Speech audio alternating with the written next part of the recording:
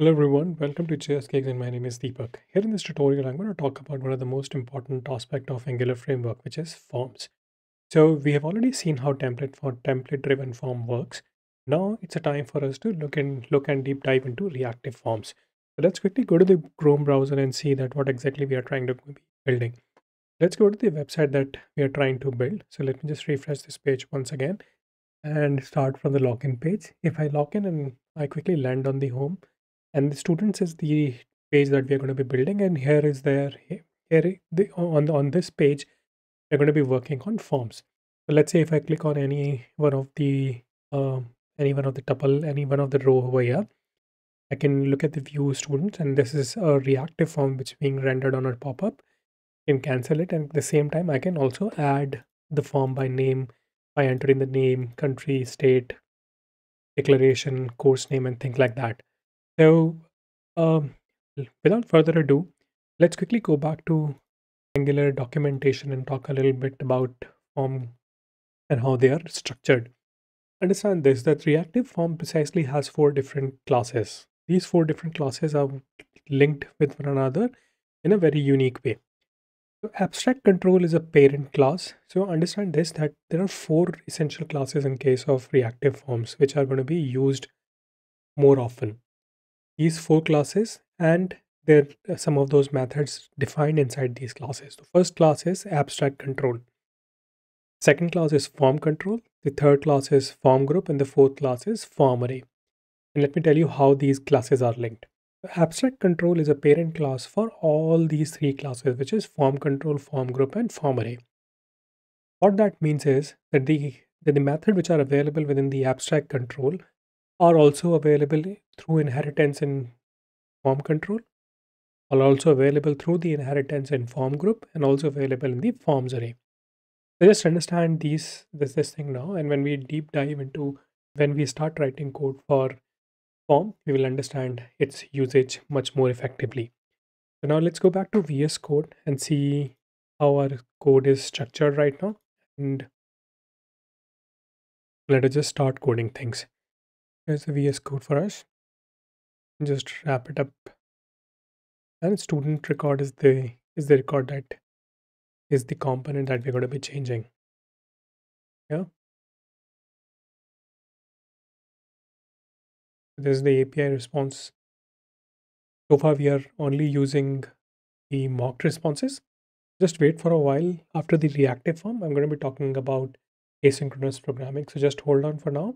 And that's when we'll start creating services for this, and I'll explain what services are in a moment. But before that, let us just finish this thing. The first thing that we want to do here in this case is whenever we have any of the form, whenever we are talking about reactive, in that case, we always need to import certain modules. What are those modules which are required for reactive form? Let us just import those and I'll show you what those are. The first one is forms module.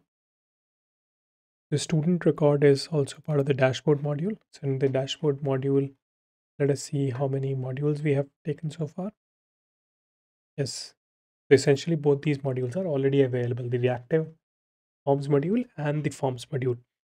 So if these two modules are available, then all the other component and all the other utilities within the reactive form realm would be available to student record already, because student record is basically part of the dashboard module.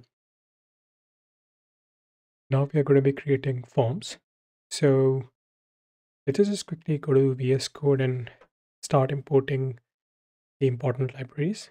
So after the Angular core, when I'm importing component and on it, I need to import functions and classes of Angular forms. So follow along. Here, forms. Then I'm going to be importing form control, form builder, form group here, and then validators. We'll make use of some of the validators and I'll show you how to make use of them, and I'll also show you how to create custom ones later on. quickly create a constructor and inject the dependencies, which is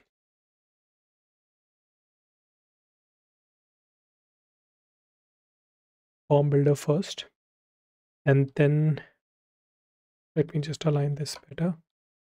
It comes here. Now let us just create a form. So let's create a form group instance. So there's going to be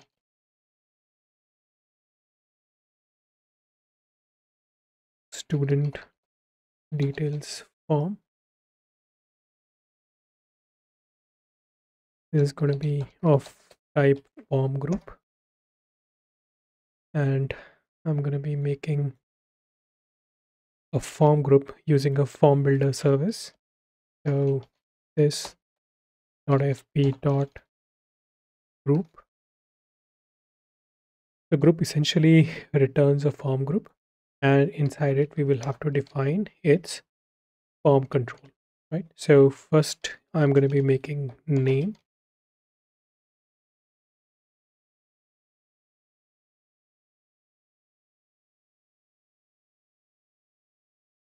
and this name I'm just keeping it empty for now.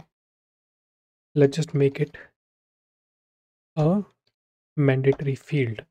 So this is how you make any field mandatory in reactive form validators. So you need to provide a validator in the declaration itself. So the first is name, and now we're going to be creating other properties. The other is country. Let's just change country. Now we're going to be creating state. After state, I'm going to be making passport declaration.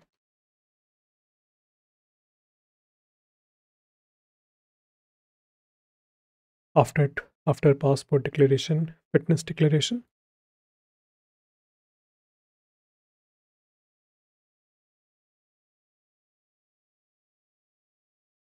Now I'm going to be making course name. After course name, it's subject date city.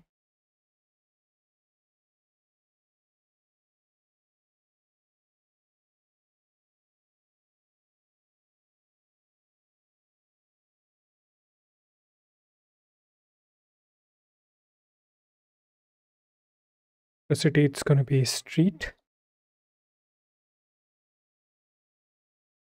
After street, it's going to be address 2.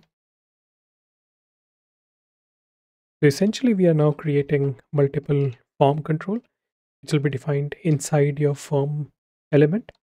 So after address 2, it is email. Let's just make another one. After email, it's going to be zip. Move this comma from here. Now we have created a form group with the name student details form, right? So now we are going to be creating some getters.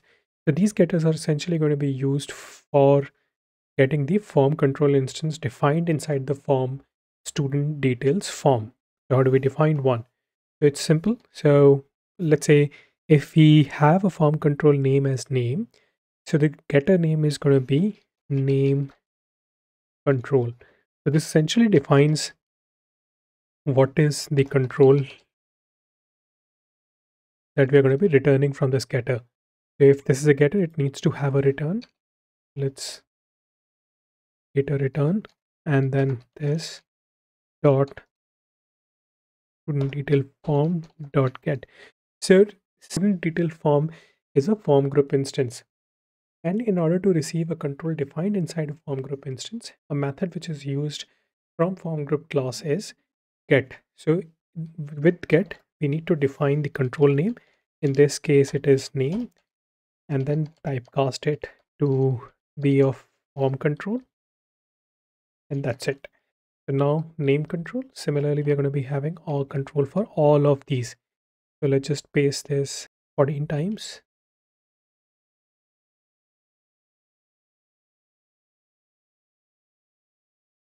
Name, Then comes country.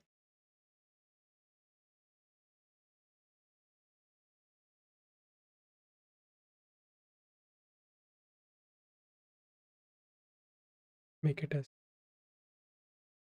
then state.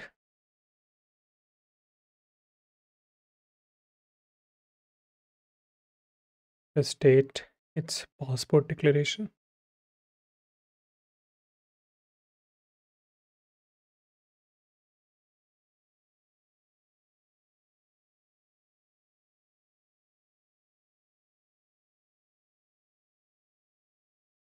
After passport declaration, it's fitness declaration.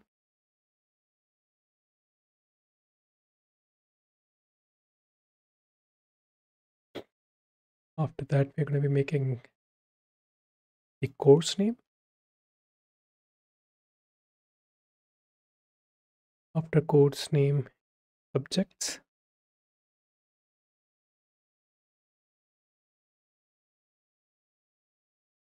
After subjects, it's going to be date, city, street.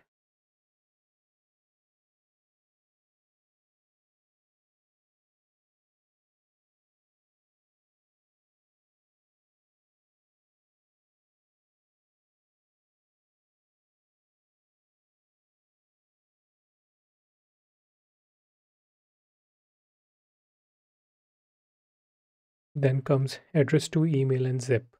So let's just change these as well.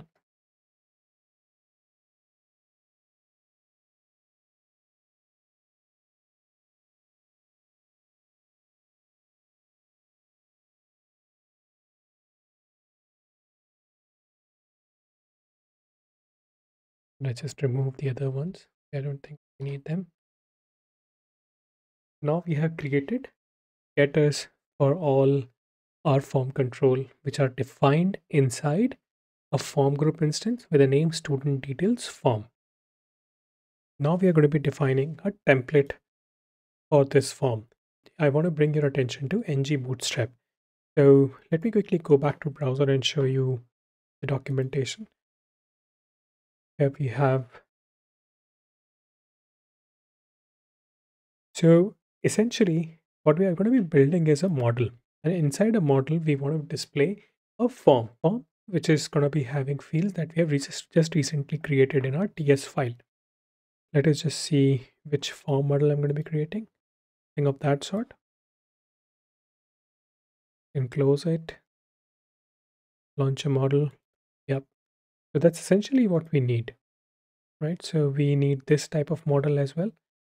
And we need this type of model as well, wherein it expects user to enter a date. So let's just close this and go back to VS Code. And we're going to be creating a model, something similar to what we have just seen.